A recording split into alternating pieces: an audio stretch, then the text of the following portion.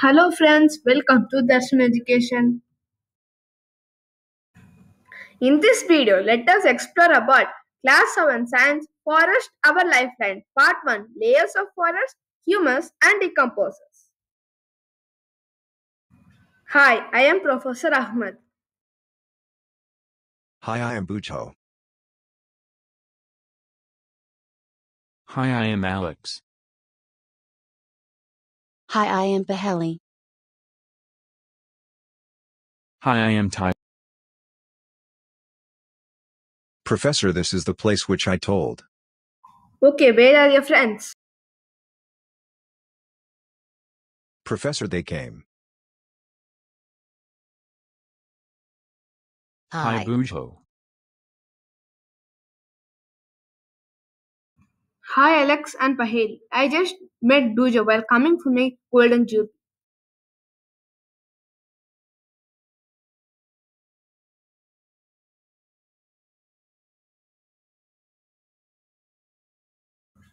I went to a golden jubilee. Professor. Professor. Professor. Hi Bujo. Do you like to come in my car? Yes.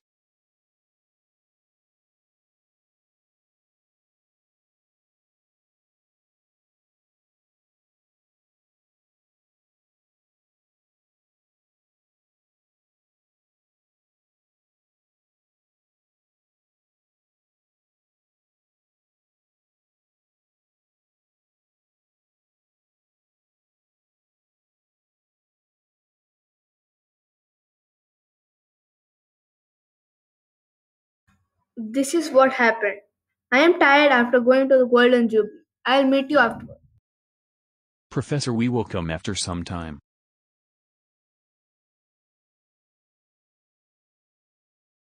Professor, we are tired. Professor, can you tell us what happened in the Jubilee?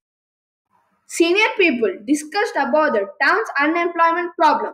A plan was proposed to put up a factory by clearing an area of the forest just outside the town. This would give the increased population of the town a chance to get jobs. But many people have objected to this idea. This is because the forests serve as the green lungs and water purifying system in nature. I think you do not know about this as you did not visit a forest. So let us visit a forest to know more about it.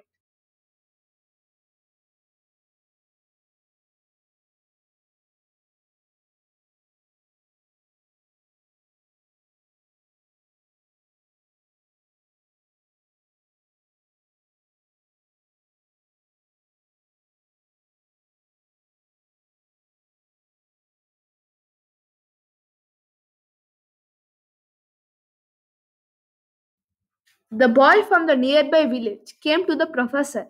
Professor, I am Tibu from the nearby village. May I join you?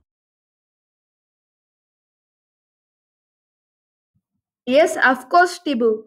Everybody please be quiet as noise may disturb animals and just follow me. Professor, I cannot see any land. Trees are covering the lands. But the view is fantastic. Sometimes there will be some sounds. Do not get scared.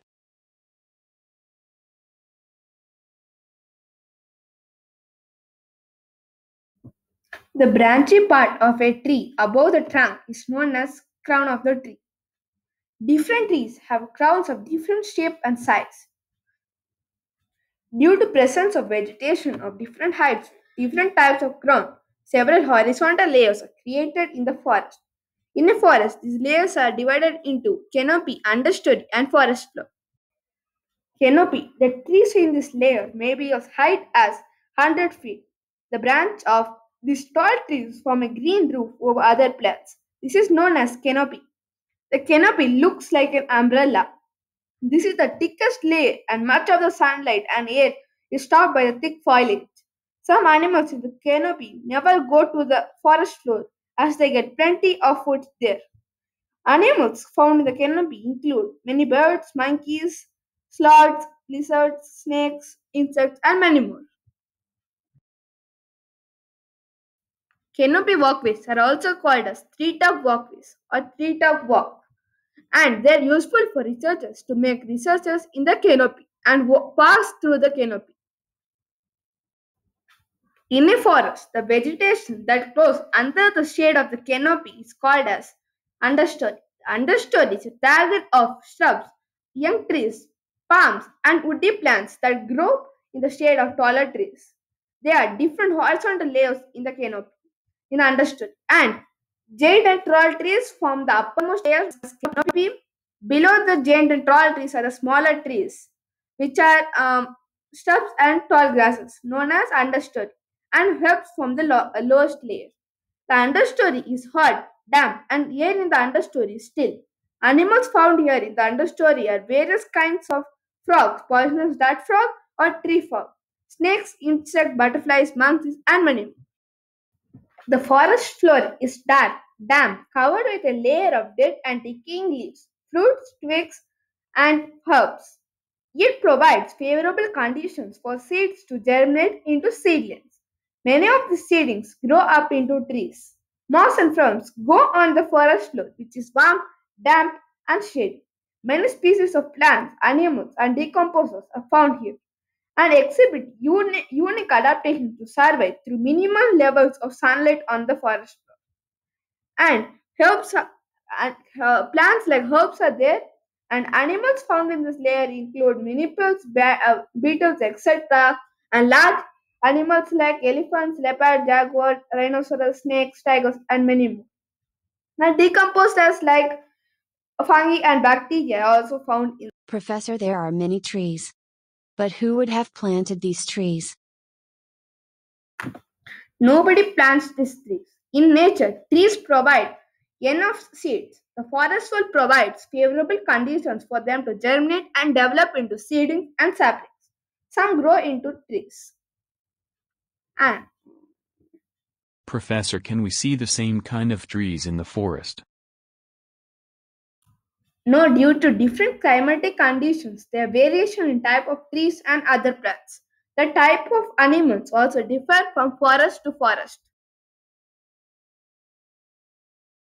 Professor, is dead and decaying matter warm? Yes, the dead and decaying matter is warm. To know more about it, we'll perform an activity. The activity: dig a small pit. Put some vegetable waste and leaves in the pit and cover the pit with soil. At last, pour some water. After 2 to 3 days, open the pit. The pit feels warm. Professor, there are many trees in the forest. What difference will it make if we cut some All trees to build animals, a whether factory? herbivores or carnivores, depend ultimately on the plant for food. Organisms which feed on plants often get eaten by other organisms, and so on. For example, grass is eaten by insect. In return, insect is eaten by frog. Then the frog is consumed by snakes. Then the snake is eaten by the eagle. This is said to form a food chain. Many food chains can be found in the forest. All food chains are linked. If one food chain is disturbed, it affects other food chain. Every part of the forest is dependent on other parts. If we remove one component, for example trees, all the other components will be affected. Another example of food chain is grass is eaten by grasshopper and grasshopper is eaten by bluebird. Bluebird is eaten by snake and the snake is eaten by the owl. And dead animals, for example owl. Owl is the nutrition from the owl is absorbed from the decomposers and it gives nutrition to the plant. Pick a leaf from a forest floor and upside it. You can see an army of beetle, tiny insects, and ants. Outside through a hand length, you can see a tiny group of mushrooms growing on the decaying leaves.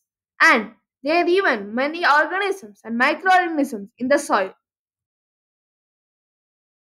Professor, what mushrooms and other microorganisms eat?